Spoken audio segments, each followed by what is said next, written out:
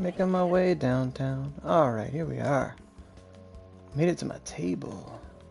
I fell off the table. Alright. Hello everyone. Welcome to another episode of Aurogiri. And today, due to popular request, we are making a guide on support partners. Or I guess I should probably change the title to assist partners. But in my mind, support, assist, it's the same thing. They're your helping handers. So basically we're talking about, assist partners. So currently on PS4, there is Parvis Gargoyle, Satan Girl, and Tohoku Kiritan. So currently released on PS4, there are 4 assist partners. In the scope of PC, I believe there are a grand total of 6. So thus adding the Sleet Sword Gargoyle and the Levin Lance Gargoyle in their lolly forms in assist form.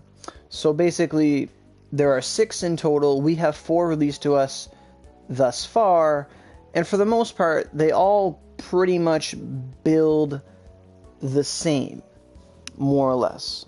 There are slight differences, and we'll go over that to the best of our knowledge, mainly focusing on these 4, but we'll be delving into that for sure. Thank you, Loco, thank you. I didn't know if comments were working, so I was about to pull up the stream on my computer and get comments there. So that's fantastic, thank you. Okay, so what's the first thing? Let's just talk about assist partners. It's been a while since I've done a guide formally, so hopefully I just kick right back into it. I'll be fine. So support partners have a very, very big primary focus, and they can do like many things, okay? Like support partners can assist you in attacking, they can buff you, they can heal you a little bit, but for the most part, they're not here to do massive amounts of damage. They're here to be a support character. They're here to assist the player in doing something that only they can do, that the Mount can't do, that the Vanguard can't do, that the Yokai especially cannot do.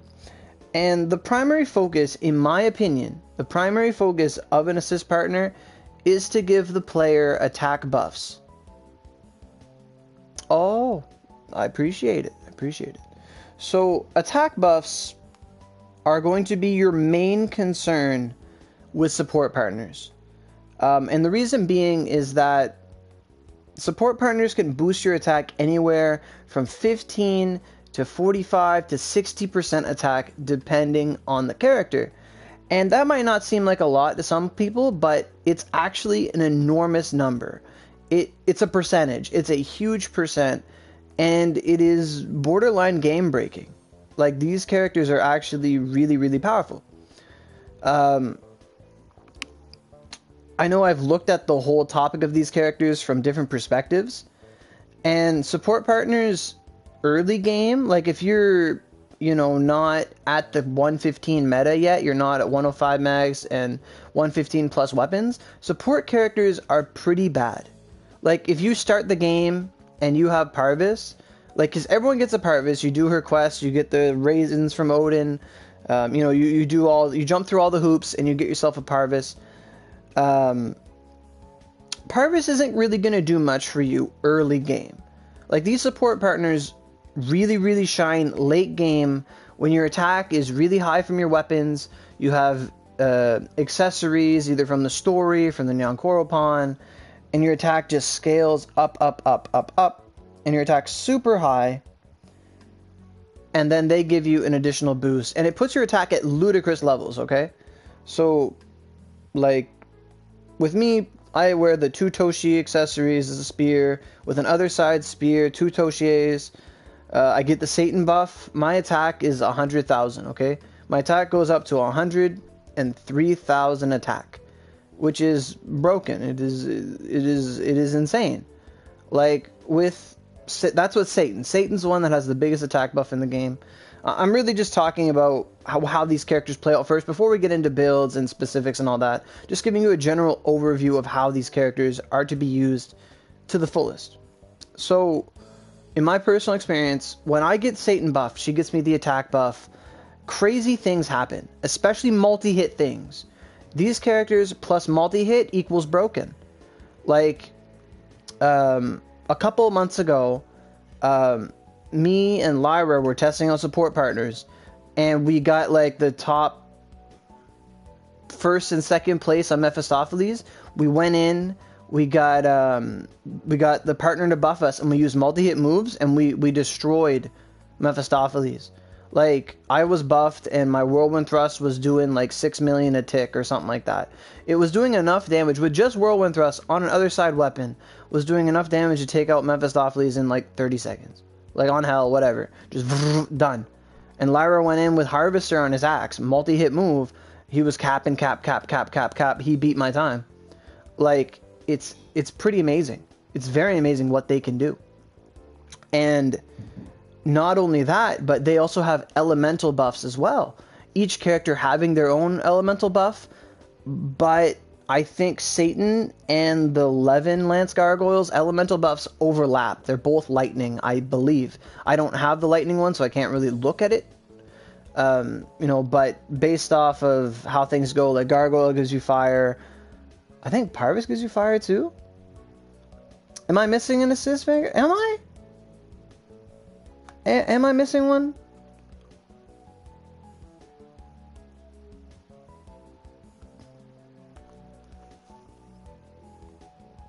Because earlier I thought it was Gargoyle, her two sisters, Parvis, Satan, and Keratin. Is there another one? She's weak as fuck. It's not Brownie. Don't you be talking about Brownie. She. You. Oh my god.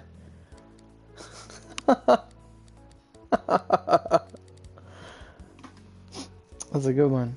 You're way more than assist. But, you know, good icebreaker. So, let's now get into the nitty gritty. So, like I was saying, each of them has an elemental buff. You know, Gargoyle is fire, Satan's lightning, Keratin is wind. The ice one's going to be ice, the lightning one's also going to be lightning. And I don't know what Parvis does. I think Parvis gives you fire, but it's a lesser extent than Gargoyle. I think, like, Parvis is like the free-to-play one, and Gargoyle is like the pay-to-win one, let's just say. But let's start with Satan. I have Satan all built up. And I just got Satan to 145. I'm waiting to get Summoner Scroll scrap thingies to get her to 150. But eventually that's my goal. And just so you know that all assist characters go to level 150. And they level up by using scrolls. But I have to tell you guys right now before we do anything else, when you want to give an assist partner a scroll, do not do it in the hearts, okay? Do not do it here. If you do it in the hearts section, it says, oh, you have an overabundance of scrolls because Cyrus Dead believes you to pay $1,000 every update. And, like, if you put it in there, all it does is give them, like, 1 million experience. That's it. It gives them, like, a bunch of experience. Not 1 million, like a lot. Like a substantial number. The weapon in the middle is going to make twin split, maybe. We got to talk about weapons, too. That's crazy. Oh, my God. This is a very complex topic. We're going to be here for a while. So sit on down, get some popcorn, and, you know, buckle up. Get those ears going. But when you want to use additional scrolls to your Vanguard, to your assist partner, and you can do this at any time. I implore you to do it earlier rather than later, to be honest. There's no reason to hold off on them. When you do it, you want to click on the little red plus sign here, because that's going to bump their level. So if you click that thing, it's going to say you don't have any Covenant scrolls. So that's what their scrolls are called, Covenant scrolls. But it basically takes the scroll, uses it there. I know a lot of people wasted Parvis scrolls unknowingly by putting them here, and they got turned into experience, and it's a very it's a very annoying thing, very, very damaging. It's like, it makes you feel like you wasted it. Because you can't just say, oh man, I want to get another one. It's like, it's not that easy. So like, or you can click on the awakening level thing. It's going to show you that, oh, she's got 4 scrolls. And then you can use the Accord scroll, which is her scroll itself. They're called Accord scrolls here. And then there is the Archive of Awakening scroll that goes here, and that's when you collect the 15 scraps that will be coming in future events. If you collect 15 assist partner Archives of Awakening scrolls, then you can use it here and it counts towards a new one. And that's something that hasn't come yet, but there is an option for it, and you probably notice it at some point. We'll ever get her in the Ozaru shop? Maybe not, but we'll just have to collect the scraps. Collect the scraps. So, okay. So now that we've talked about like where you put scrolls in, like you feed them experience tickets, by the way. I'm sorry if this guide's all over the place, but make that point crystal clear about putting scrolls in, because yeah, exactly. Like you don't put your scrolls in on the plus, on the friendship button. You put them in on the red plus or on the awakening level unlocked, or else you're going to waste your scroll. You can't have my OC. I earned that OC. Can't have it, man. But welcome to the stream. But how you level them up is from experience dungeons, so you have to run it on... You don't have to run it on normal or hard ever. Like, don't think, oh, they're level under 100, I gotta use normal, I gotta use hard. It doesn't apply to them. Vanguard accessories... Or not Vanguard accessories, oh my god, I don't know what these things are called. Support characters. To me, they're accessories. Kinda. Sorta. They level up from experience tickets, and you can just straight up run hell and feed them hell tickets from level 1. It doesn't matter. So whenever you're doing it on Saturday, Sunday, whatever, put those in there. Hey Nick, how you doing? So they level up from experience tickets. You put your extra scrolls in from the red button or from this button here, and you never put them here. Okay, so I stressed that a lot. Thanks for bringing it up, Botch, because it is a big thing. So let's move on. So how do you stat one of these characters, right? So my Satan girl is pretty much done, and I believe this is the trend in which you want to build up a support partner. The first thing you want to do is you want to pump their mind. You want to get their mind to a total of 91. So the first thing you do...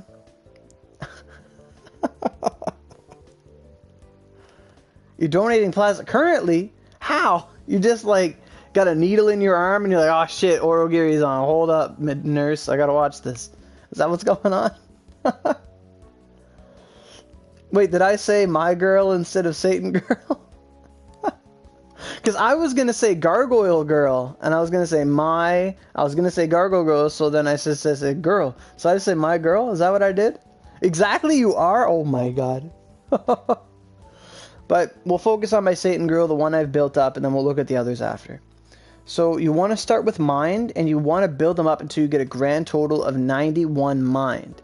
The reason for that being is the same thing with staff. Is that with staff, you want to have exactly 75 mind so you can cast rank 7 skills. The same thing is true for support characters, and on average, I haven't seen all of them, but from everyone I've seen, to use their strongest attack buffs, and we'll just pull that up right now, just so you're not just looking at numbers and me talking about it. So let's say her biggest buff here is Shocking Cleave, Attack 5. You have to find it on the right because they won't give you descriptions if you click on it there. Shocking Cleave, Attack.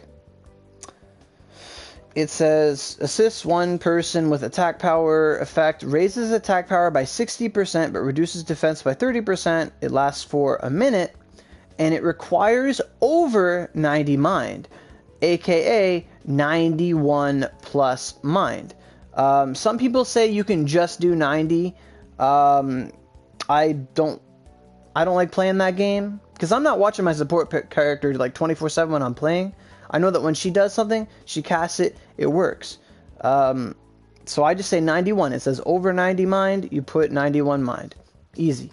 And when I got to 145, I managed to get extra stat points, so I put more stat points into it, putting her at 93 mind. But that's for the attack buff, and that seems true, that the strongest attack buff requires 90 mind, and that seems true throughout all these partners. If we look at attack 4, you need no mind requirement at all, I guess. There's none. You could use the second strongest one without a requirement. The third one, attack 3, and everyone has like an attack 1 through 5, by the way. Attack 3 requires you to have over 60 mind. So, well, you missed Olive Fever, dude. This one requires it to be over 50. Heal Plus requires nothing. Heal 3 requires 60. And so on and so forth. All the major buff skills, like Thunder, needs over 85. Stamina, over 80. Critical, over 70. And I can't even get Super Cut yet, but it's 75. But basically, if you want to use the strongest attack buff on your characters, your support partners, which is the most important buff, you have to have 91 mind. So that should be your primary investment, is 91 mind, and then you want to dump all your stats into Vitality. Okay? So in order of leveling them, it's 91 mind, and then you just massive dump into Vitality. You want to get Vitality to 100 for the main reason being that these characters have health and they can and will be killed. I wouldn't recommend taking them anywhere remotely high level until you've actually leveled them up to around level 90 or 100 and given them a mind and vitality investment. Or else they're just going to get one shot by everything. So 91 mind, 100 vitality, then you're going to put the rest of your stuff into power because that's more HP and it gives them attack strength, so you can use attack skills on them if you choose. I do it because it's fun and they can kill stuff they can kill mobs pretty effectively. Like Satan's can deal out a couple million damage and she helps me in dungeons. It's pretty good in some situations. Against bosses, it doesn't really matter, and some attacks are flashy and they get in the way, and they're not really helping that much.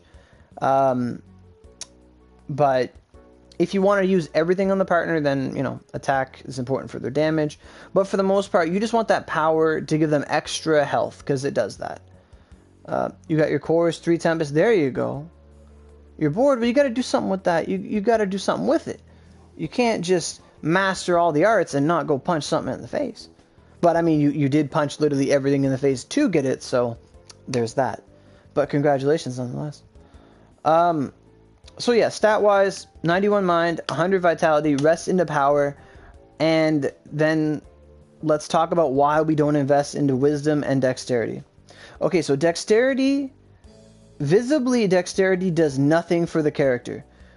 The support partners gain, just like the player, 1 point. Says the one who barely remembers the game. I remember the game completely.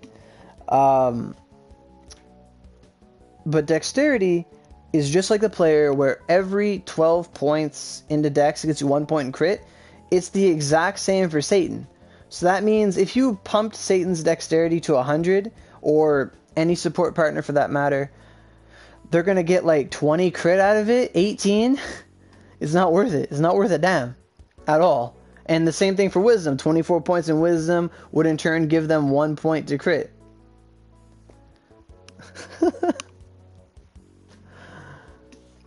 But dexterity is really bad. Like attack speed for them, like if it even affects invisible things like attack speed and all that, it wouldn't really matter.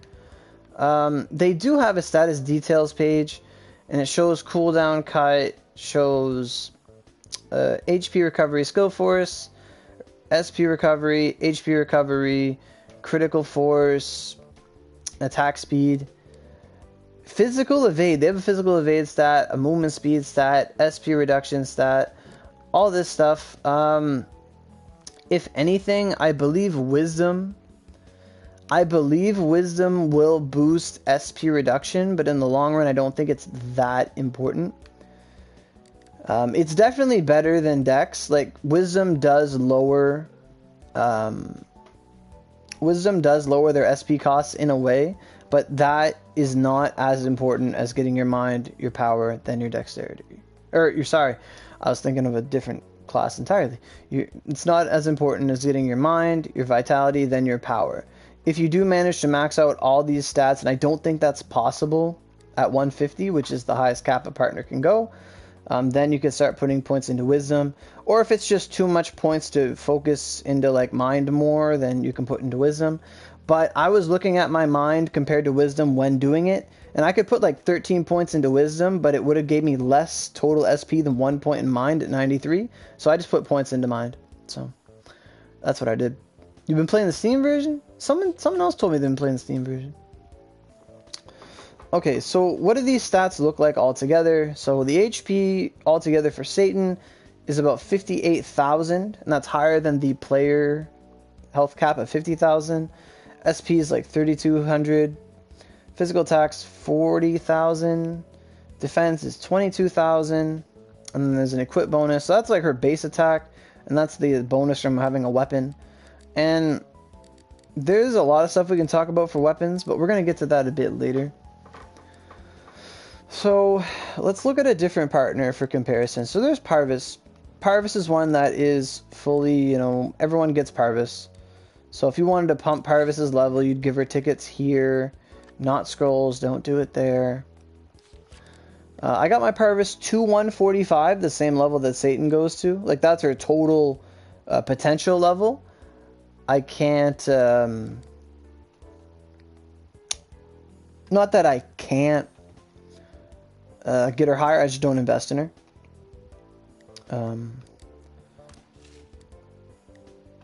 Let me see. Yeah, like a couple points into mind is going to give her like 63 SP. I put points into Vit. She gains 500 health and a bit of defense. Power also gives health, but not as much. And it does scale based on how many points you put in. Wisdom 14. Can you like click that then do this? Cooldown cut of 3. Why do you have a cooldown cut of 3? So if I took that out, does Onigiri work that way? I've never really looked at it like that. Okay, she just has a cooldown cut of 3. Okay. Cool.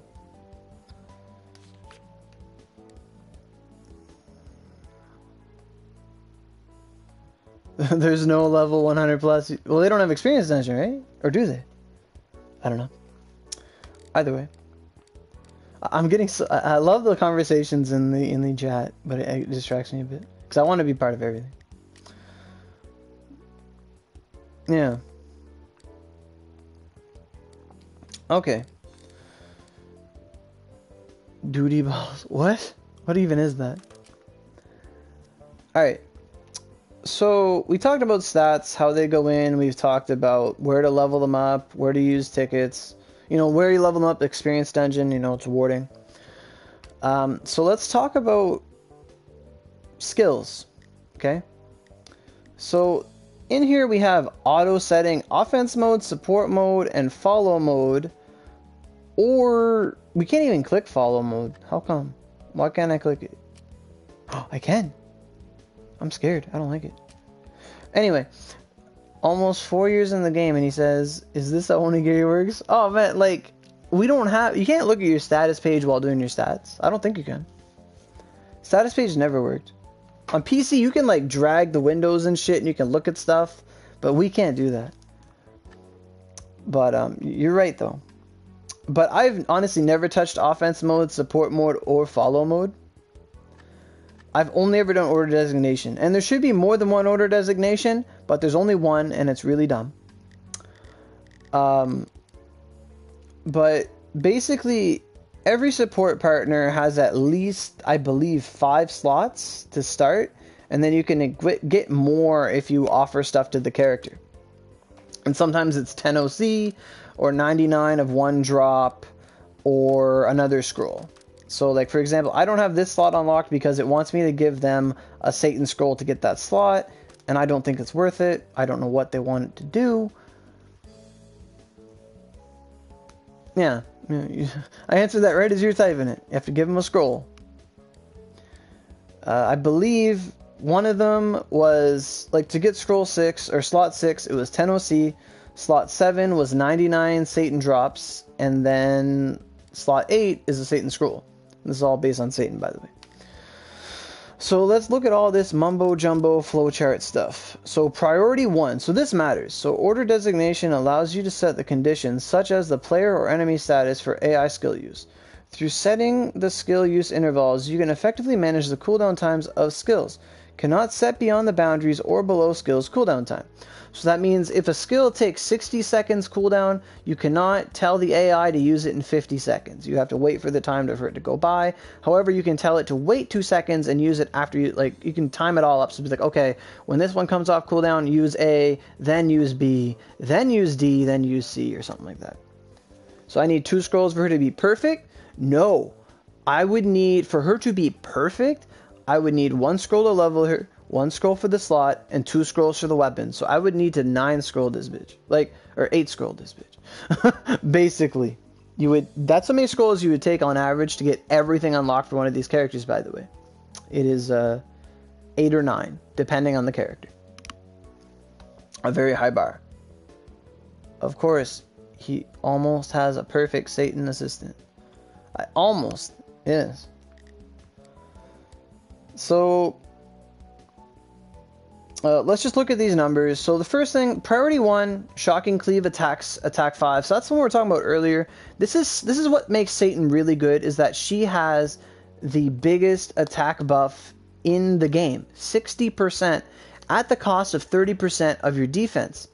And at the same time, oh no, I'm losing defense. At the same time, I can wear a fusion bear and have 0 defense. It doesn't really matter. The defense loss is a worthy sacrifice. It's barely even noticeable. You're not supposed to get hit anyway, so it's not that bad. And the attack buff is just gorgeous. Fantastic. Whether I'll roll for Satan or not is debatable. Depends on the unit, and we'll have to see. Maybe after the guide. You got 6 invested in Keratin? Wow, that's a lot. I know a guy who's got all but 1 scroll in Keratin. Alright. So, since this is priority 1 to get my attack buff going all the time, its usage interval is 150 seconds. So for those of us who can do math, that's a little under 3 minutes. So, yeah, it is, yeah. Show us how to get one? Oh my god. You go to Parvis, you do some mumbo-jumbo quests, you jump through some hoops, you get some raisins, you got yourself a Parvis. That's how it's done. Alright, so my settings is when the player HP is 100% or less, she will cast Shocking Cleave attack on the player. Does your weapon mags... Do your weapon mags affect assistance? Your weapons that you're equipped with, and your Magatamas that you're equipped with, and your accessory that you're equipped with, have no bearing whatsoever on your assist partner. The assist partner's stats are only going to be affected by their stat point distribution, their level, and what weapons they have equipped. And there's certain bonuses you can get based on what weapons are equipped, and we're going to explore that in a bit. But it's a great question. So, like I was saying, basically what all this says is, as long as my health is 100% or less, so that basically means all the time, if available, priority 1, Satan will hit me with an attack buff. That's my priority 1. Priority 2, the exact same parameters, she's going to hit me with Shocking Cleave Thunder 4. So Shocking Cleave Thunder 4 is the element buff. Let me try and find that here. Shocking Cleave Thunder 4 is the strongest element buff. Assists one person with Thunder element. Increases Thunder... is it really Thunder element? Isn't it lightning in this game? Isn't it lightning in this game? I'm pretty sure it's lightning. Not sure. I'm pretty sure it's not thunder. But we'll ignore that for now. But it basically gives you 30 thunder. 60 thunder for 30 seconds. For half a minute, you gain 60 lightning. So a person like me that's usually walking around with 3 tempests, it is lightning, I thought so. with someone like me that's going around with 3 Tempest, that puts me at like 150 Thunder. And if I have a Thunder weapon equipped, like let's say the El Sin that gives me like 60 Thunder, then I'm at 210 Thunder. So then if Satan buffs me, I'm now at 250 Thunder, which is max Thunder. So that's going to make rolling Thunder a lot better, or Thunder Beast, or any Thunder move in general. With Satan, you're just max Thunder, super Thunder mode. And that's going to last for 30 seconds, and it's really good. Next, I have her with a bunch of attack things, because I like her to hit stuff. Like, she's got Brilliant Falls, it's a high-level attack. I have it so that when her own health is 80% or more, so when she's on high health, she's going to attack something. And then when my health is 100% or less, so as long as I'm full health, when the player is 100% or less. Really? When player... See, I do this stuff, and it's going to be weird, but when player HP is 100% or less, she'll use Annihilation 3, and that just means she'll always use Annihilation 3. It has like an 8-second cooldown. But that's a lower priority, so she's always going to use buffs, but when she's not using buffs, she's going to go hit something. Then we have when her own health, when her own HP, but the official theme song of this update is Thunder by Imagine Dragon. I've never heard that one. I only heard that one good song they did. When own HP is 80% or less, she'll cast Shocking Cleave Heal on herself. So this is important, okay? You cannot heal your support partner, okay? As awesome as that would be, support partners are unaffected by Sanctuary, they're unaffected by heal, they can't be targeted, you can't invig them, you can't hit them with extend heal, you can't hit them with extend heal Geki, you can't hit them with Venus's Ogi, you can't hit them with anything. The only way your support partners are going to heal is if they do it to themselves. So while some people might say, oh wow, this partner can heal me by 10,000, I want them to do that. Well, yeah, that's okay, but you can just push square and eat a Shenlong. Support partners can't use a Shenlong, so you have to have them using one of their own heal skills on themselves. So Shocking Heal ++1, or whatever this is called, Shocking Cleave Heal ++1, let me just find, I think it is 10,000. Yeah. Assist self with HP regeneration, restores 10,000 HP to self. And it can only be used on her, like of course they know how things work. It has SP cost of 200 and a cooldown time of 30 seconds. So every 30 seconds they can heal themselves by 10,000. So I have it so that when her HP is 80% or less, like I don't want her using this at 90%. 80% seems good because by the time she starts casting it, maybe she gets hit again, she goes down to 40%, and then her skill puts her back up to like 85 or something, let's say. So I'd like to have it about 80% or less. And then when her own SP is 80% or less on herself, she'll cast Shocking Cleave Magic 2. And Shocking Cleave Magic 2 is a 15 Invig. Magic 1 is a 10 Invig. You never want these to ever target the player because they cannot be overwritten and are considered an Invig. And for most players, your meditation is going to be better than 15. Way better than 15. The only reason you want to even use this is so that she can use it on herself to give herself more SP over time. However, the SP cost is kind of steep to use it at 250, but after the amount of ticks that it goes by, it kind of balances itself out with natural regen, and it works. Like, it gives them SP. Else, they're just going to be like at low SP the entire fight, and they'll just keep using moves, and they'll never be able to do anything. So, it's basically a self-invig. And then I have another attack. It's Treason Pillar. But, theoretically, not even theoretically, like, objectively speaking, if you were going into like a big boss battle and you just wanted support buffs, all you would have your support partner do is give you an attack buff, give you an element buff, make sure they can heal and invig themselves, and then you're left with another slot, because I believe it's 5 is the limit.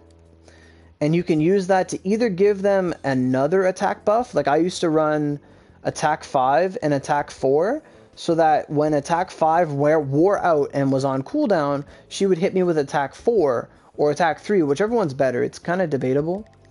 Like I don't know why there's so many different attacks. Oh, did I just change that? Oh shit, I can't believe I've done this. But even if you change stuff, you just gotta hit proceed, or else nothing will matter. You have to hit proceed at the end of it. But attack 3 and attack 4 are unlocked at different times, and it's kind of weird. But attack 3 is a cooldown of 70 seconds. It'll boost your power by 40% and reduce your defense, and it lasts for a minute. So for a minute, you're going to gain 40% attack, and the cooldown's 70%, a 70-second cooldown. But then you have attack 4, that's the same thing.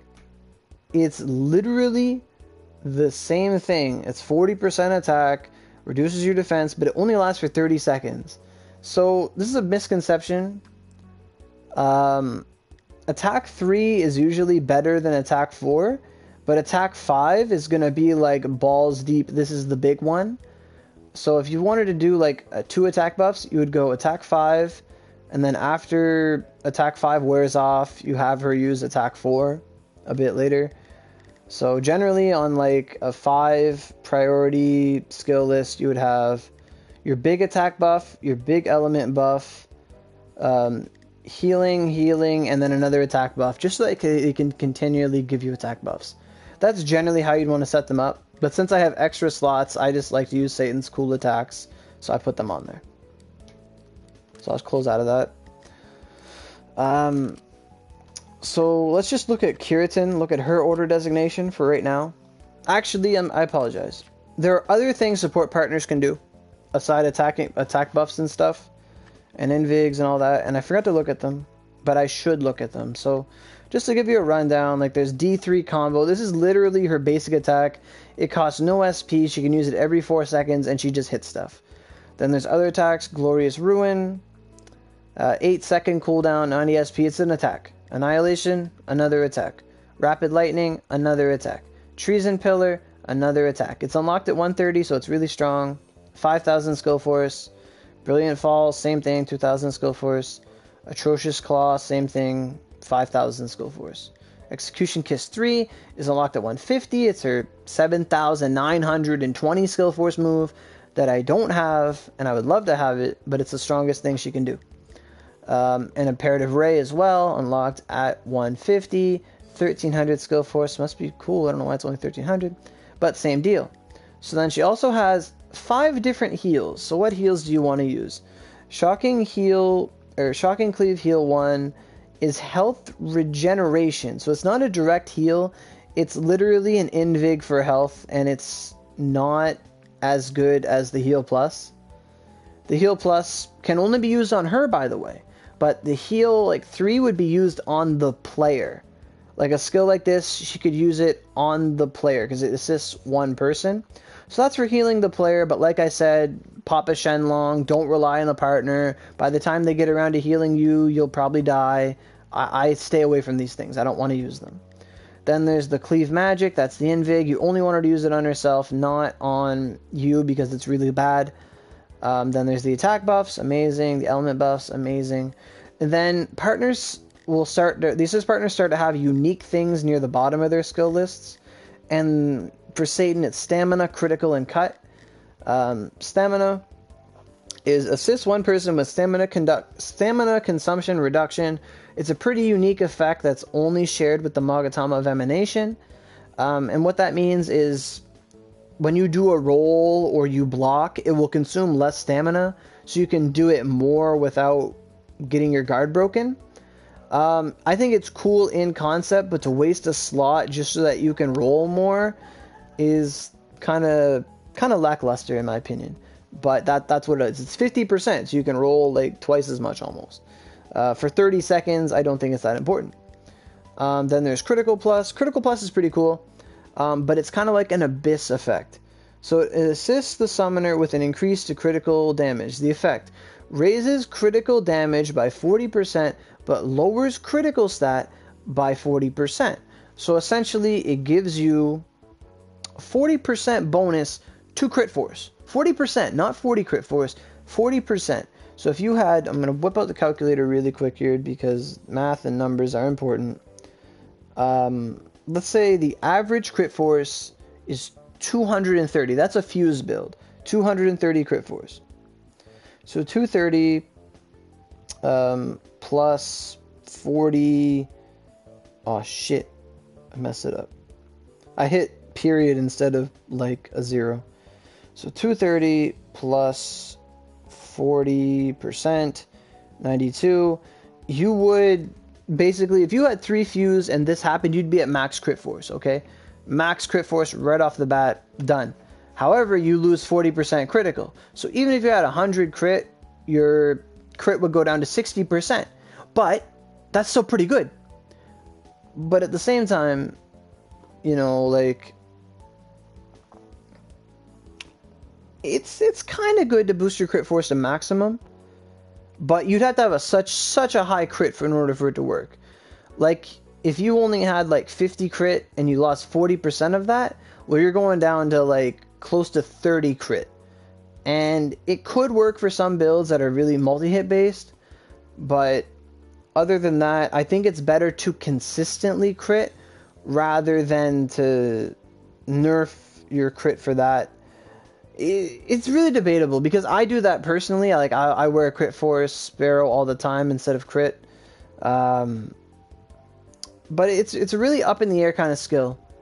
Like, it's one of those things where if you want to do it, go for it. But if you don't want to do it, don't go for it. But it can make you really, really powerful. Especially if you're in a Vanguard or not. Because these support partners, their buffs, do affect Vanguards. I didn't mention this earlier, but it is true. So, like, now here's the big one, basically. If you get an attack buff from Satan, and you're in Miyamoto, and you use Heart, you're at 200,000 attack. Assuming that, like, Vanguard's attack is the same as your attack. It's not. They have less attack, but their skill force makes up for it. Either way, since Heart, basically, Miyamoto's Heart doubles your attack. If you get an attack bonus from one of these characters, and then you use Heart, they all, like, multiplicative, all come together, and you do god tier damage. Like, super god damage.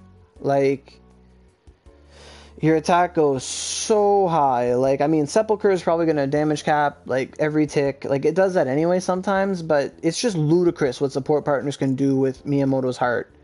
It's kind of a crazy combination. But anything like that at all, anything that boosts the character's attack, or let's say, like Sam brought up Kieran for a second, like if Kieran's using her buffs that don't really boost your attack, but they boost your element, but then you get a buff from a partner, and now Kieran's at like max lightning and her attack's astronomically high, well, every little lightning move is going to be doing damn near cap. Like, you're just cap, clap, clap, clap. Like, that's just how it goes. But the critical buff is kind of good, but it depends what you're doing. And then the last one that's unlocked at 150 is Cut, for Satan anyway. And it's basically, it reduces your cooldown by 20, but increases SP consumption by 20. I don't think it's that good, because for the most of us, our accessories, if you have accessories, are going to boost your cooldown. Your mags are going to boost your cooldown. Weapons like Other Side boost your cooldown. I think using up a whole slot just to get 20 cooldown isn't really that important. And it boosts your SP consumption, which can somewhat be bad, somewhat be good. But I don't think it's that important, like 20 cooldown. Because it's not 20% cooldown, it's just 20 cooldown. Like, I don't think it's worth, like, going into, like, okay, Satan's going to give me 20 cooldown, so I'm going to change my mags so that my cooldown still stays at max, and min-maxing it, and then next thing you know, Satan dies. Like, you can't really build around it. Like, I don't think it's that important. Like, the main thing is attack, element, attack, and then sustaining the partner themselves. Because if the partner dies, they die. That's it. Good job. It's over. You need to... That's my approach to these characters. So that's all their skills there. Let me get out of here. And I'm sorry if this guide's all over the place, because there's so much to talk about with these characters. I wish it was just point and click, but that wouldn't be a very Aurogiri kind of video. But you did ask, is there a Kieran and Oda video guide? I believe I've done a guide on Oda, and I believe I've done a guide on Kieran, but I don't remember. I know I did something on Oda, but I don't know if I did one on Kira or not. I might have. I think I did because I talked about all the timings and stuff. I believe I did do it. I believe I did do them, Sam. So let's look at Keratin real quick for people that do have Keratin, because I know a lot of people chose her right off the bat. So my Keratin, same thing, 91 mind, and then I put everything into Vit. I haven't leveled her high enough to do anything else beyond that, but same stat point distribution. Keratin's health is actually really, really high at the end. Gargoyle and Keratin's health is a lot higher than Satan's when you fully max them out. Just a little trivia I know there, just throwing that out. Keratin has outfit changes, so she has Witch Keratin if you get it, and then there's regular Keratin. I'm not sure if it gives extra skills or not, but we'll go look. I don't think it does. So, wow, they only start with 4. My apologies, I thought characters had 5. So what do you need to do for the first one? 10 Aurogiri coins, okay. Alright, what's the next one? 20 Onigiri coins, okay. Maybe. Okay, so 30 OC gets you 6 slots for Keratin. Fantastic. Then you need 999 friendship paperbacks. Do it. Not enough friendship paperback. Well, I tried. And the last one is a scroll. So the last one's always a scroll. Then it's 2 things for OC. And then it's 999 of some drop or 99 of some drop. And then you're good to go. So what I did for my Keratin is basically the bare bones of what I was talking about before. That gold digging. What? Whoa. That's did you censor that in Joyful or I don't think you must have self-censored that. There's no way. But basically, you know, same thing as before. When player HP is 100% or less, always cast attack. 100% or less, cast your element buff. When player's health is 100% or less, cast shield and savior. I don't even know what these are, but I just put the buffs on. Oh, you did? Okay, I was about to say, Sony better not be going that far. So let's see. So Keratin has like basic attacks and basic stuff. I don't have most of it unlocked, but lots of attacks. What is that? Artillery. What's all this stuff? It's all locked. Does she have... Oh, okay, it's 2 different skills. I was like, what skill is going to +6? Okay, so she's got lots of attacks. And then she has heal, same thing as Satan. Heal, same thing as Satan. Heal question mark. Assist one person with HP regeneration. Restores target's HP by 1500. So I guess that would be 1500 health per second. Oh my god. No, it's just 1500 health. And then the next one is assist self with HP regeneration. That's a crazy heal. Keratin heals herself for 50,000 health. That's the maximum player health in the game. So that's that. You definitely throw that on. Keratin power heal question mark 1. Wow. Wow. She just fully heals herself. That's crazy. Keratin power magic is 15 SP. Keratin magic 2 is 40. She gets a 40 invig? Wow. I wish Satan got a 40 invig. That's crazy. Super heal, super invig. Keratin power. Assist one person with attack power. So that's the thing we already looked at before. So 1, 2, 3, 4, 5. 5 being the big one of 45%. Having no drawback, just 45%. 3 is 30% over 60 seconds. 5 is 45% over a minute. And then 4 is 30% over 30 seconds. And then there's wind. Wind is 60 wind element. That's really good. 60 wind element over a 30-second period of time. Very good. And then she has shield, power shield. What is this? Power shield 1. Let's look at power shield 2.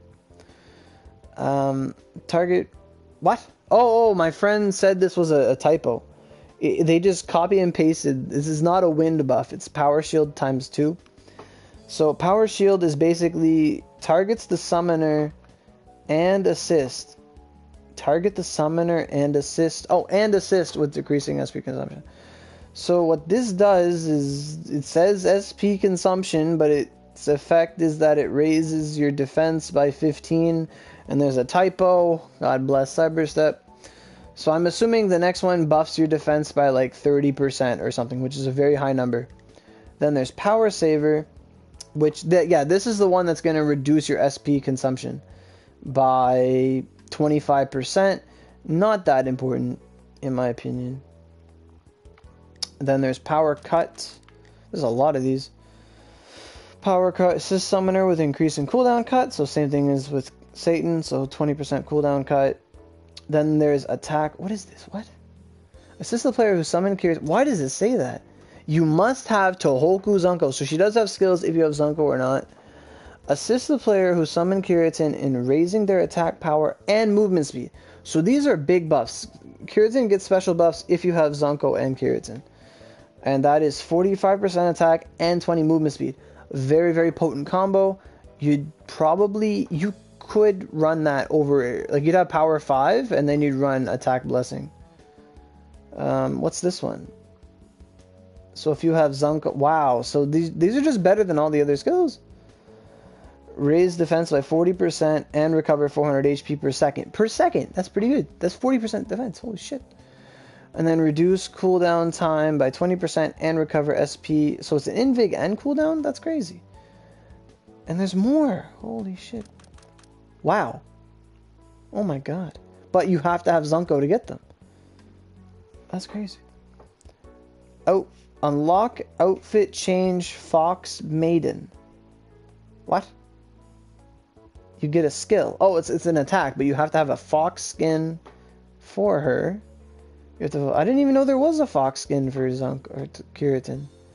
Just a bunch of skills based on what's her sister's name? Itako? Yeah. No buffs though, just a bunch of skills. But yeah, those buffs are really sweet. Cooldown. Especially the defense buff and the attack and speed buff. You'd probably run on Kiritin, like Kiritin power 4, wind 4, and then you'd use the attack blessing and the shield blessing just for crazy defense. Like that's actually a big boost. That's pretty sweet. But more or less, like, I hope, even though I'm going over each character and what they can do, I hope the gist is coming through. That you want to attack buff, element buff, you want to use a skill that's going to have the partner heal themselves, invig themselves, and then another attack buff. And then if you have extra slots and you have room, you can play with them, put in some attacks if you want them. But for the most part, attack, element buff, sustain, and then another buff while the other one's on cooldown. That's generally how you want to play them. So let's get out of there. Let's look at Parvis for comparison's sake, because why not? So Parvis starts at 4 slots. How do you get more slots on Parvis? Onigiri coins, okay. What's this one? 20 Onigiri coins, okay. What's this one? 99 Infernal Marrows, do it. Not enough marrow, okay. And then you need a scroll. So it's generally it. It's like 30 OC, 99 of an item, and then a scroll. So Parvis, basically everyone has access to Parvis. Let's look at her a bit real quick here. So same thing, 100% or less. You want her to cast the Greedy Mercy Attack 5. Let's see how strong Greedy Mercy Attack 5 is compared to the paid Vanguards or the paid supports. It is 35%, 4 is 20%, 3 is 20%, 10%, and 5%. So the highest Parvis is going to give the player is 35%, which is half of what Satan gives, but only 10% less of what Kiritin gives or what Gargoyle gives. So keep that in mind. That's not bad to still get 35%. It's not the highest tier that Satan could deliver, but it's still a hefty number and still usable. Her fire buffs are 45 fire. That's pretty good. That's not bad. 45 fire, 35 attack, still very useful. Don't underestimate Parvis. And then Parvis has Rapid, which increases the player movement speed for 30, so it's a Rapid Storm basically. And then she has Quick, and Quick is attack speed. I don't know how desirable that is, but she has it. And then she also has Cut, and cut is increases cooldown by 15. So Parvis is usable. She's definitely the free man's, like, you know, she's accessible to everyone. Like, she's like, what's the term? She's like the poor man's Satan, but there's so many different things. Like, but she's definitely usable. Like, don't underlook Parvis. Like, if you got a Parvis, take some time out of your weekend, build her up, level her up, get some points into her, get some weapons into her, and she can do really well. Her heals, I'm just going to double check how much she heals herself with. So heal 1 is 1,000, heal 2 is 20,000. So she's able to heal herself for 20,000 health. Pretty good, better than Satan. But that means she's able to keep herself alive, and she can cast it every 15 seconds. So Parvis isn't going to be dying so long as the boss isn't one-shotting her. The magic is 30 SP per second. That's really good. So if she's giving herself 30 SP per second, and so basically heal and magic. So attack, fire, heal, magic, attack, and then another one. So does it matter if we smelt the weapons first? The weapons that you give them, it does matter if they're smelted because it's their total attack that matters. And we're going to talk about what the weapons do in just a little bit, Blaster Kid, if you want to hang around. But yeah, like basically the stronger the weapon, the better for partner characters. But yeah, pretty basic. If you understand the concept from the other partners, just translate it to this one. Probably the same for Gargoyle as well. Gargoyle's just going to be like better than Parvis though, more or less. So what is it? 10 OC? 10 OC. Yep. 20 OC. Got it. What's this? 99 Infernal Marrows. Don't have enough Infernal Marrows. And then a scroll. Yeah. Okay. So I've never used Gargoyle, so I'm just going to put stuff on her. What can she do at level 1? Probably nothing. Probably absolutely nothing. She can do absolutely nothing. I'm not going to do anything because I didn't level her. But we can still look at skills even if they're locked. So let's do that now. So heal 2. Does she have heal 3? She's at heal 3. Oh yeah, they all have heal 3. What are we talking about? So heal plus, she heals 50,000 health to herself every 15 seconds. She is just shitting on Parvis. And then the basic heal, and then there's magic 1, 15, and then magic 2, 40. You were just looking for gameplay to see if this game is good. Is this game good? Hey Jordan. Yeah. The game is good. It is a couple years old now. It's probably about 5-6 years old. The graphics aren't the greatest, but the gameplay is really, really fun, really compelling.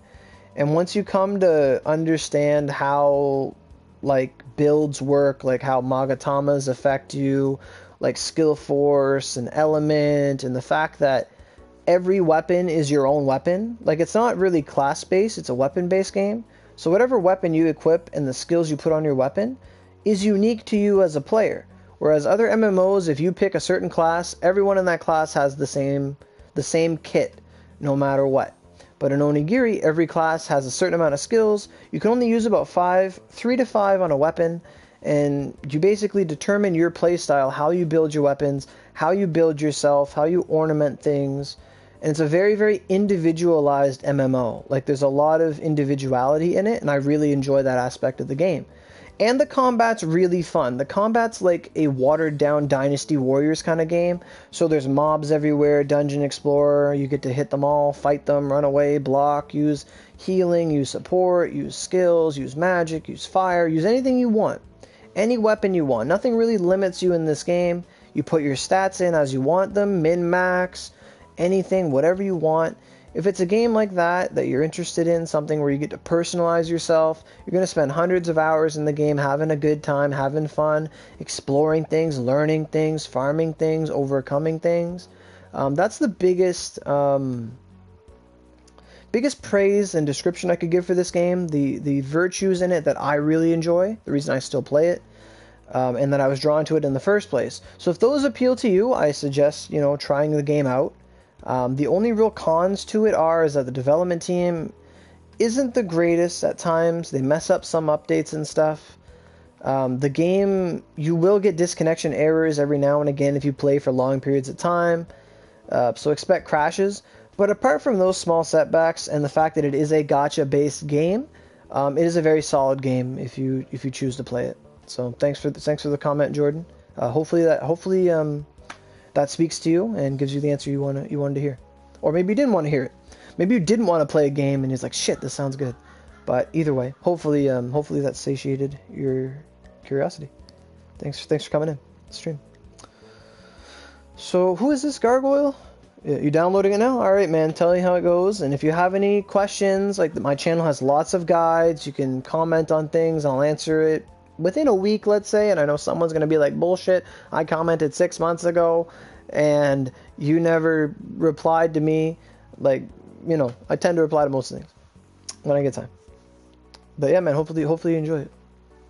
And use this channel like it's a resource for sure.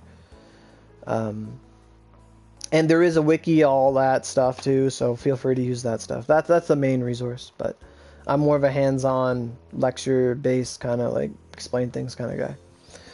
So Gargoyle has big heals. Her invig is really big, 40 invig. She's never running out of SP. How big is her Greedy Mercy attack? Her Greedy Mercy attack 5 is 45%, just 10 more than Parvis, and the same as Keratin. Her fire buff, is it 60? It's 60 fire buff, so better fire buff than Parvis for sure. Her rapid is 20? Really? Her rapid is less than Parvis's. Interesting. She also gives attack speed, 25 attack speed, okay. Not really that important.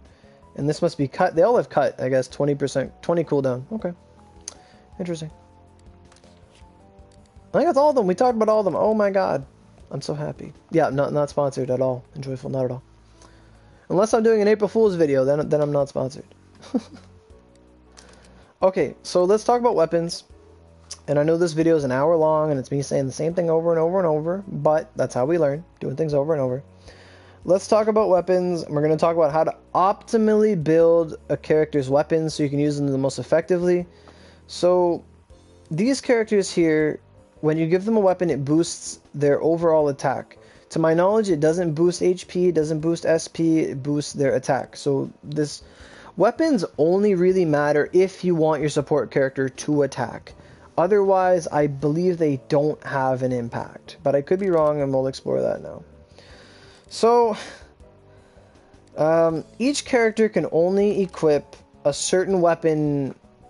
They can only equip a certain weapon on the main slot, and then they can have one of 3 weapons on every other slot. So let's say for Gargoyle, I want to unlock this slot. What do I have to do? I need a scroll. That's a weapon. If I want to unlock this slot, I need a scroll. If I want to unlock this slot, she needs to be level 20. If you want to unlock this slot, she needs to be 60. If you want to unlock this slot, 130. If you want to unlock this slot, 100. So she doesn't actually require any OC to unlock the slots. You just got to level them up. That's pretty nice. Parvis, I'm not so sure. You have to get a Parvinate scroll, level 130, and level 100. Okay, so same thing. I could have swore I had to use OC to get one of these open, but I guess not. And since Satan's 145, she has 7 of the 9 slots unlocked, and these 2 require scrolls. Keratin, yeah, Keratin's 77, so she has 5 open. This one, level 100, and this one, level 130. And then 2 Covenant Scrolls. So that's the basic formula for all of them. Okay. So let's just go to Gargoyle, since Gargoyle has literally nothing on her. This weapon here is called the Flame Gate. It's her basic weapon that you'll see her carrying. It's a little, it's not a Nova, but it's a flare. It's a flare spear, basically. And let's look at her effect bonus. So, right, the grade of your weapons and the rank of your weapons is going to affect how much of a bonus they get to attack power, and grade also affects their skill attack power, so it's going to affect their skill force, basically. So this effect bonus thing is basically, let's say every single weapon you equip to your partner is all gold. That's going to affect the weapon's rank. And if every weapon is at grade 100, that's also going to affect this bonus. So comparatively, let's go look at Parvis. So Parvis, for me, is equipped with the Dark Lance of Oblivion warped at plus 100. Okay, and that has 13,000 attack, and for Parvis, that translates to giving her 9,828 attack. So on these characters, whatever you put as their main weapon is literally going to be the main source of their attack. Everything else is supplementary and only is going to give you a little bit. I kind of just didn't want to give her any weapons, so I gave her a Titanium Cudgel, Mithril Cudgel, and a Mithril Cudgel, because I don't really use Parvis. So let's go to Satan, someone I actually do use, and we'll look at the weapons I give Satan. So Satan, as we can see in her profile, oh, she doesn't have the picture there, but she uses the twin cross weapon, it's not the End of Days, what's it called?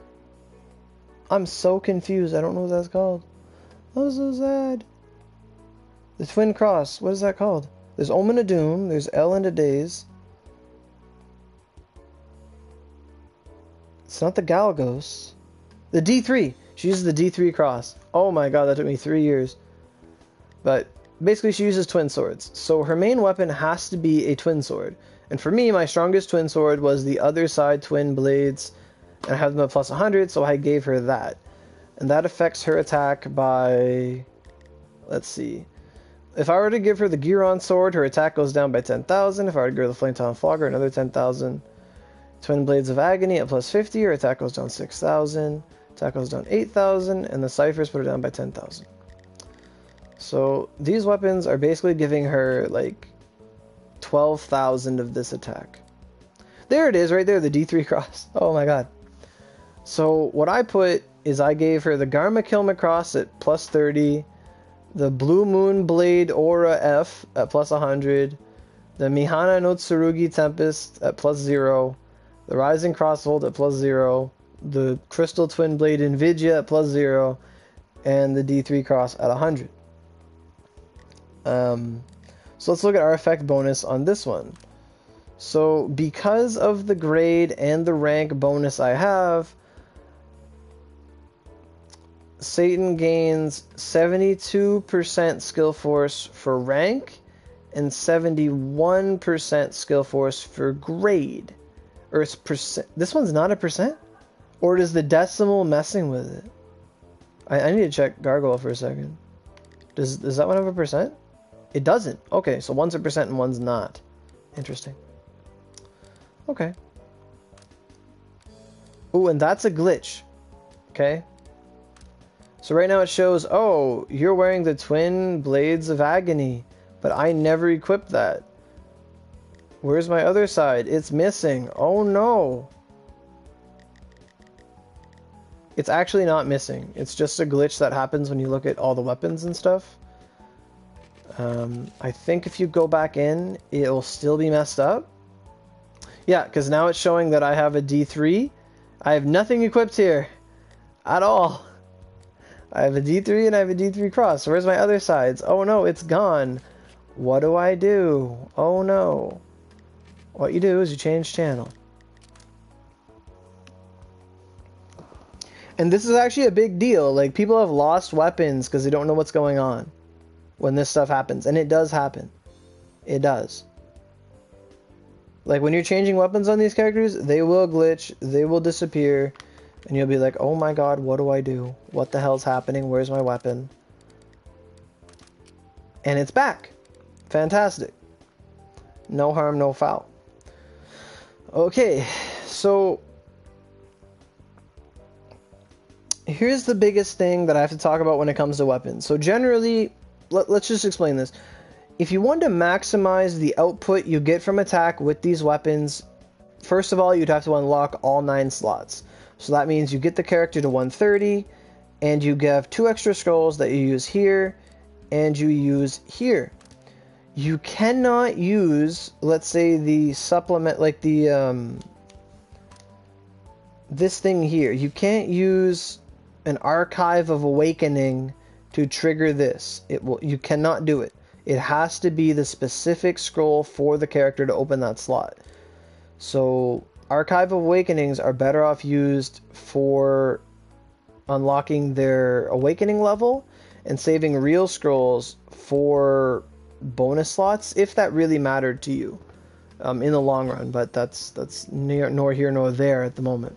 Just if that was available to you, and you had, like, let's say you had 7 scrolls and you had 2 Articles of Awakening, you would use the 2 Articles of Awakening scrolls to get your partner to 150, and then you'd use the 2 real scrolls on the slots. Like, that's what you would do.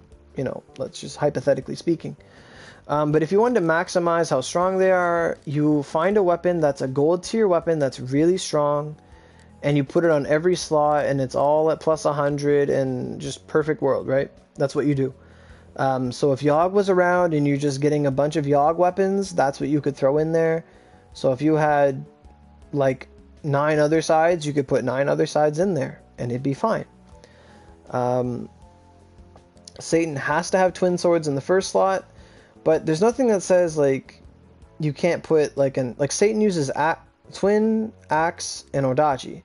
So let's say you had an other side Odachi, an other side axe, and the other side twin. You could put them all there and just put a collection of all your strongest weapons of that type there.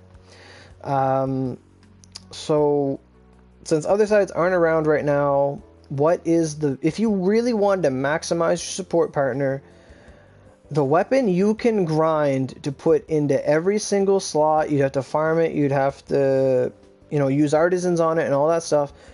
The strongest weapon that you can put into every single slot in order to give you the maximum grade bonus, that means you smelted it all the way up to grade 100, plus 100, they're all gold tier weapons. The best way to do this is with Reverence 3 weapons. So the Rev 3 is available to anyone who does the Lancelot quest line. It's the strongest, well, debatably, it's the strongest weapon that can be farmed that's not on other sides. So basically the Rev and the Supreme. I'm not saying no one should really use Supremes because they take those extra drops, but if you have extra drops, you can put a Supreme in there if you want. Supreme and Rev 3 have the exact same attack. And other side would take so much energy, it's not really worth building it just for this purpose, but you could do it. But like, objectively speaking, if you wanted to max out every single slot, you would farm up, this would take a lot of time, by the way, like 7 to 9 Reverence 3 weapons, smelt them all to 100, it doesn't matter what skills are on them, and you pump them into every slot, and now you have the maximum attack quotient, or not quotient, I don't know what that word means, maximum attack possible that you could put on your support partner. Next question, what are these little black squares? And people have clicked on them and they've lost weapons. Why? So let's look at the Mihana no Tsurugi, and we're going to click this black box. The black box, it says, we'll use a big number of Ryu to fix this slot. And that is that 2 million? 6 zeros?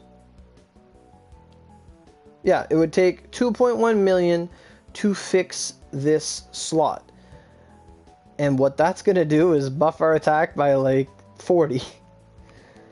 Okay, so what this says is it uses a lot of money to fix the slot, because apparently every slot is broken, but it doesn't mean broken as in fixed, like unbroken, unfixed. You're not repairing anything. When it means fix, it means to fix in place. It is a permanent decision. So if you click this little check mark, it means, yes, I commit this weapon to this slot. Then it says, releasing a fixed weapon will cost Onigiri coin. Okay, what does that mean? So that means after you've checked the little mark and you want to take that weapon out, it's going to cost you 10 OC to take it out. If you say, no, I do not want to pay 10 OC to fix this, to safely remove this slot, it destroys your weapon. Okay? I don't know why they put this mechanic in the game. It's actually straight up bullshit why it's even there. They know that no one reads the dialogue, no one reads a damn thing in this game, and people lose weapons to this. And I'm sorry this is an hour and 15 minutes into the video, but it's very important. If you ever click this little check mark, it's going to boost your attack by like 1% or something. And that means you can never remove the thing, or else you have to pay 10 OC or whatever OC number they throw at you to get it back. So comparatively, let's say we take something higher tier like the other side. Let's click that little check mark, shall we? It will cost a fuck ton of money. So 1, 2, 3, 1, 2, 3. It would cost like 29 mil, I think. It would cost you 29 million Ryu to fix this slot in place. What does that do? It buffs her attack by like 3,000 because it's such a stronger weapon. Yeah, so hey Rhyme, how enjoyful. Can you even get all the slots open? You can, but to get all 9 open, you need to give them 2 extra summoning scrolls, 1 per slot. The 7, you just need to get the partner to 130 and you have all those slots open. But the last 2, you need to give them extra summoning scrolls, which is just better off leveling them anyway. You know, getting those awakening, getting them to 150. But that's what it would do. It would boost the attack up by 3,000. However, it means that if I ever need these other side twin swords to do something, or I want them or whatever reason, or, you know, I'd have to pay OC to get them back. That's what fixing it does. I really don't want to fix anything in place. But, like, some people click it's like, oh, it's going to boost my attack. Okay, it's like, oh, I want my weapon out. And then they lose their weapon. It literally destroys it. Let me do it with Parvis real quick. I did it! I did do it with Parvis real quick. So I did check the slot. This slot is fixed on my titanium cudgel. Okay, I'm glad I did this a long time ago. So let's say, hey, consume Onigiri coins to release this weapon? 10 Onigiri coins will be used. Are you sure? Free Onigiri coins balance will be used first. So my OC will go down by 10. Consume Onigiri coins to release this weapon. Cancel. Releasing a weapon without Onigiri coin will cause the weapon to be destroyed. Okay? This is a cudgel. I don't care about it. I'm going to show you right now. Okay. My weapon is now destroyed. It's gone. The cudgel is gone. Destroyed permanently. They put it in the game and said, hey, you want your weapon back, you gotta pay OC. It said it's 10 OC for that. I don't know what OC it is for the Dark Lance of Oblivion. I'm not gonna go that far. Are you crazy? That weapon is gone. I do not have a mithril cudgel on me. I do not believe. Sword, bow, and spear. I have a bunch of artisan swords. But I do not believe I have a mithril cudgel on me on person. I don't. It's gone. Deleted.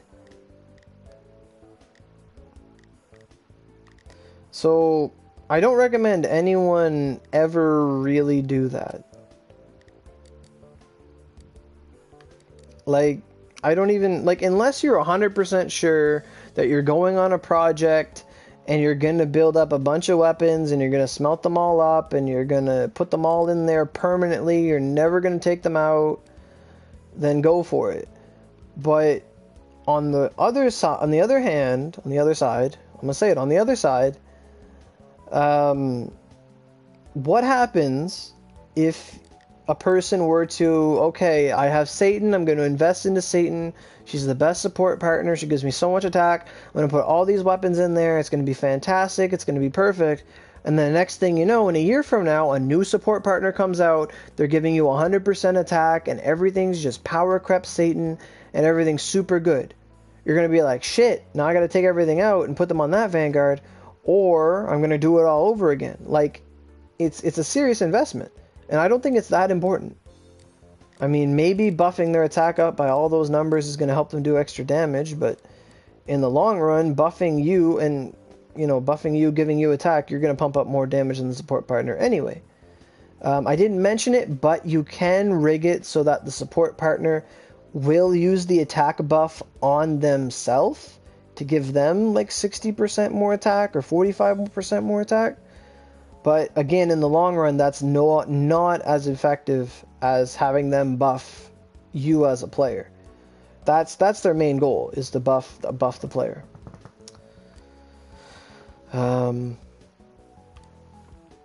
But generally, that's what the weapon does. The main weapon affects the attack. Everything else just boosts your attack by a little bit. Like if I tried to take out the Rising Crossbolt and swap it out for something, the attack only goes down by like 200. Whereas when it was the other side, it was a huge, huge number. Yeah. So, I've talked for a while about these assist partners. I hopefully got my point across about how to use them. In summary, support partners are mainly used to buff the player, buff the vanguard, to bestow attack percentage buffs, element buffs, and then other little buffs like cooldown cut, movement speed, defense power, things of that nature. Gakko is worth? Yeah, I think any of them is worth, to be honest. Even if someone was or were to invest in, like, Parvis. Like, Parvis, you can farm her dungeon, you can farm it every weekend or whatever, and try to get the scrolls because they are farmable. You can go and do that, but it would take a long time. But that's a perfect example. So Gakko came out long before Satan. But yeah, Gakko, Gargoyle, is worth investing in if you have her. Like, let's say you're sitting on Gargoyle with one or more scrolls. Yeah, they're worth investing in. Because I don't think it doesn't matter how many scrolls you have for a support partner, okay? Because you're at the bare bones of it.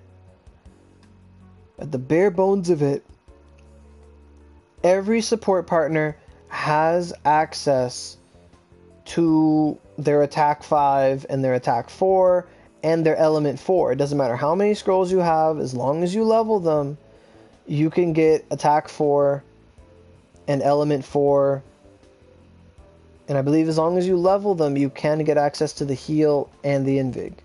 Welcome back. I was just wrapping up. You finally got your 105. Nice, Scoob. Nice. Good use of fever. Just real quick to double check.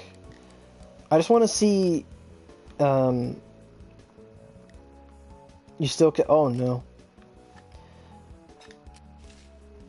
I just want to see what level characters have to go to in order to get like all their buffs and stuff.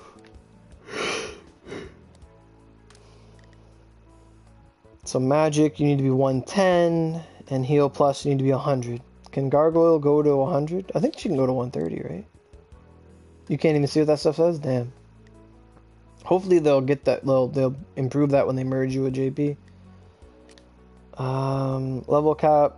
All partners go to 130 base, so you can get access to 7 slots, 7 weapon slots, and all the buff skills that are important. Everything else is just for cool attacks and maybe an extra and the cooldown stuff. But you can survive on 1 scroll. You're just going to be missing out on some extra bonus stats. So getting 1 scroll to any of these characters is still a good thing. For sure. But that does suck, Eva. I hope it works out. Hopefully, I don't know, you can look something up online or figure something out, call them, something. I hope. Also, just a little tidbit. Satan is supposed to get another outfit from the current update we have right now, the Valentine's Day Ono Komacho update. She's supposed to get the idol outfit for herself, but they didn't put it in the game, like we can't get it, so they said it's going to come at a later date, but we'll see if that pans out or not.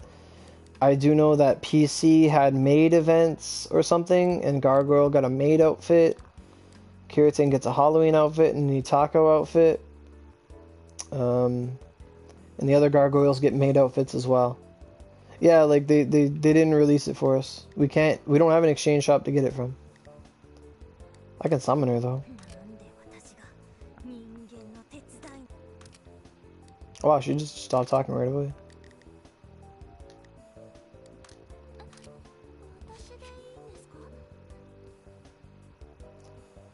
So that's, and they always walk around with their weapon. You never see, they don't actually switch to the weapon you equip them with. However, if they did, they'd be lit. Did I get both Kiritan outfits? We could only get the first one.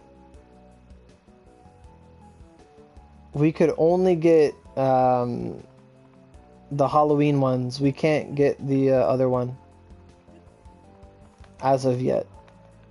But honestly, if they want to make support partners better, just like visibly better, let us show their weapons that they're equipped with. If Satan can show her weapon, I'll go get her some raids and make her walk around with some white brilliances. I would have her walk around with some white brilliances. Oh my god. Satan with some white brilliance? Huh? That'd be hype. That'd be hype. That'd be pimp my ride. That'd be so superfluous that it'd be worth it. It'd be so worthless that I would do it. Because that'd be lit. But they don't let you do that. Probably because of Kiritan, because she doesn't actually have a weapon. She just has her little noodles. So I gave her a bow.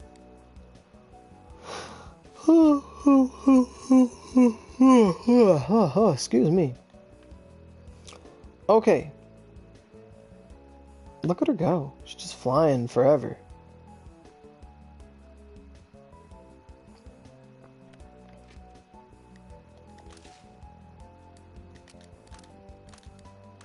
What do you mean? Insufficient storage.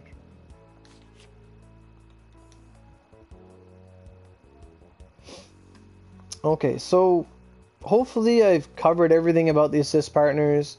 We did get the odd question here or there, comment, appreciate it, 105 comments. It was a hour-and-a-half stream, been a long time since I've done anything like that.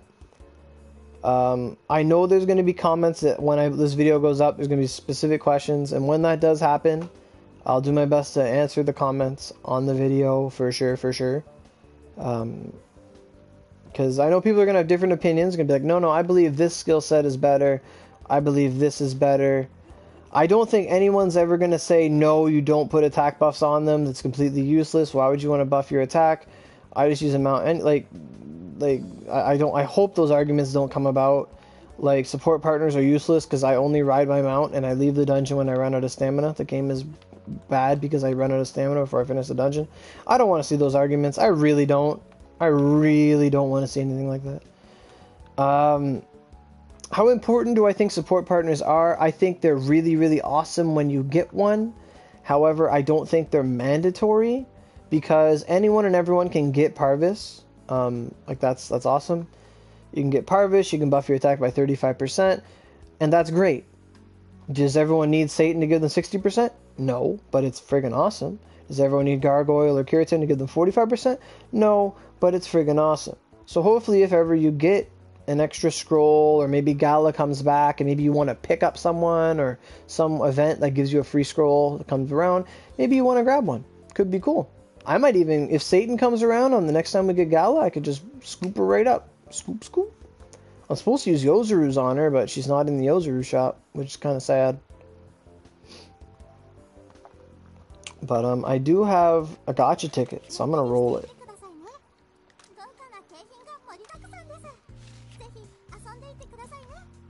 Gacha ticket. Is Satan here? How come I can't roll for a Mana Jaku?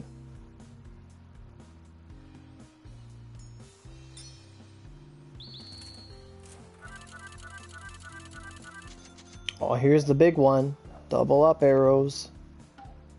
Oh, yeah. It's Satan in there. I know it. I know it. Oh, sweet.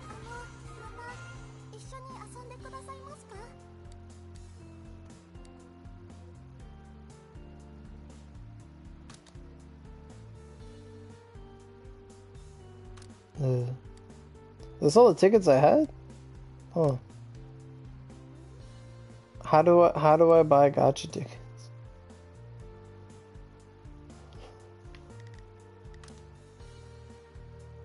That's not even a discount.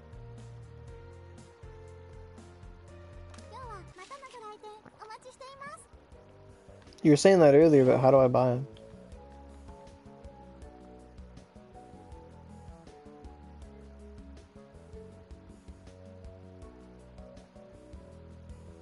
I wish you could see the face I'm making right now. Oh, buddy. Oh, boy. Oh. If I could trade sigils, then we'd be going in. Points for gacha tickets? Points for gacha tickets.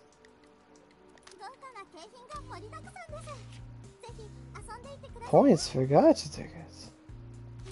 How many points is it for a gacha ticket? It lags. 150. I can't afford that.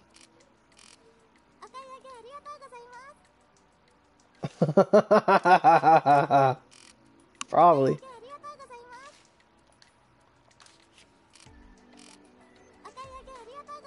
150. I wish it was just 100.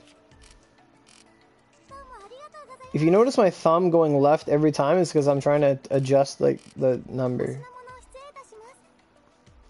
Okay. Oh sweet, hold up. I need to get 10 komenus. I don't have 2,000 of those.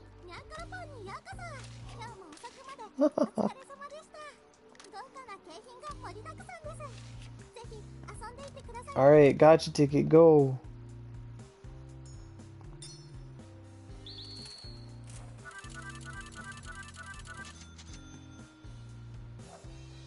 Double money. Thanks. No, stop. I don't even want to touch this unit with OC because it takes too much OC. It's 200. I don't want them to get any money from it. Oh shit, they heard me. Extraction ticket. Oh boy. Oh boy. An Ogi. Wow. Time to go for that gambler's fallacy. It's just warming up. Lag harder.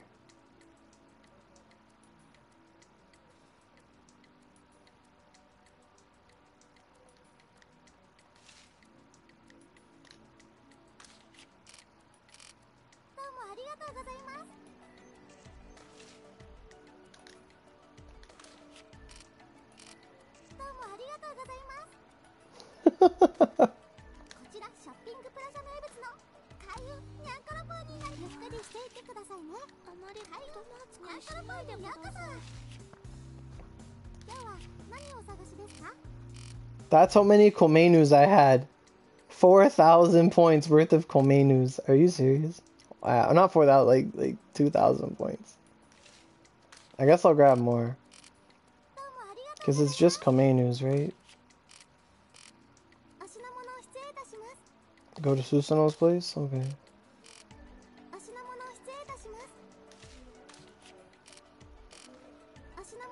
I wish I could trade in status point reset. I'm all about that. I would trade those in right now.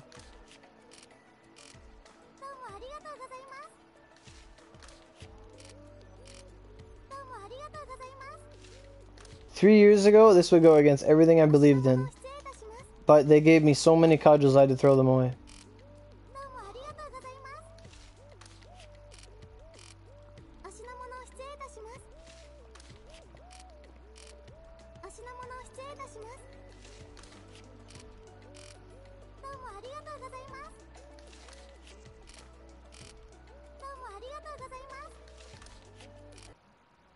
It crashed.